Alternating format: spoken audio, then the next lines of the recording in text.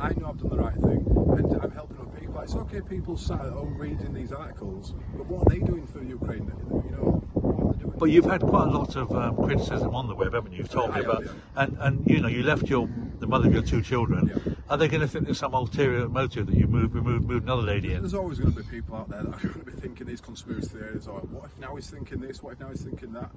I mean, if they want to think that, by all means they can think that. You know, it's making no difference to my life. I'm doing what I believe is right, and I will continue doing what I believe is right, you know, regardless of what people's opinions are of me.